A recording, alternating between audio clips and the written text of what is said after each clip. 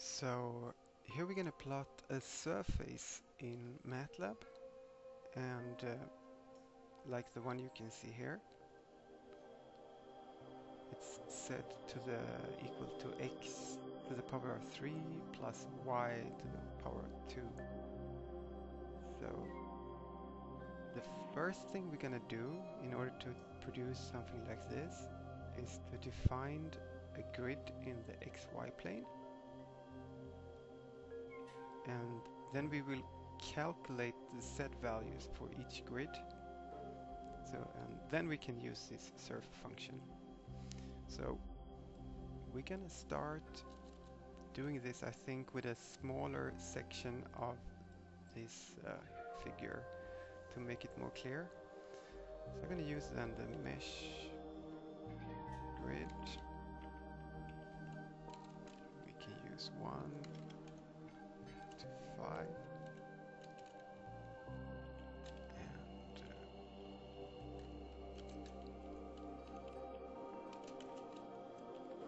Like that.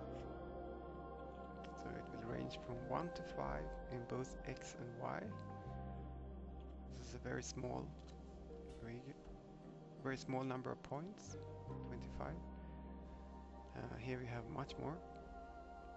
And then if we want to have we can type in the equation, or I can copy it from below actually.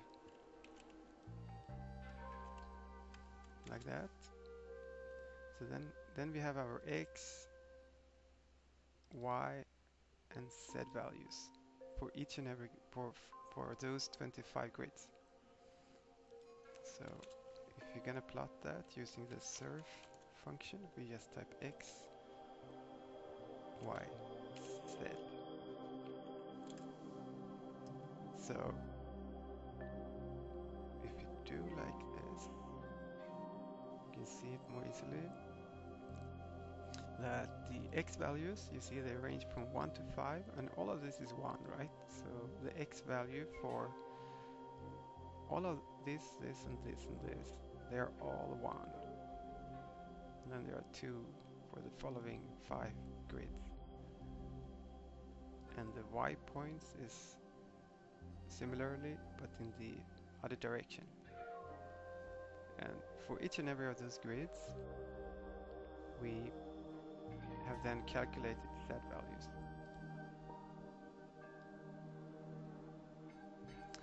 And you have to type a point if you're gonna here. Also remember that, otherwise it will be wrong.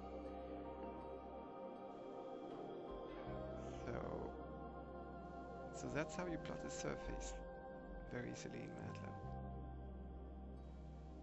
Okay, go down here again and execute this part of the script again. So here I've basically done just the same thing, and you can see that the x now is ranging from -5 to 5 again, but it's a much smaller increment because I changed this to, I controlled this here in between. Before we didn't type anything in between, so it's just 1, 2, 3, 4, 5.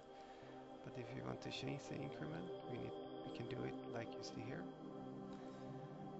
And I also changed the edge color, and I had some transparency here, alpha, to the surface, so you can see through it, kind of. So that's pretty cool, isn't it? And quite simple.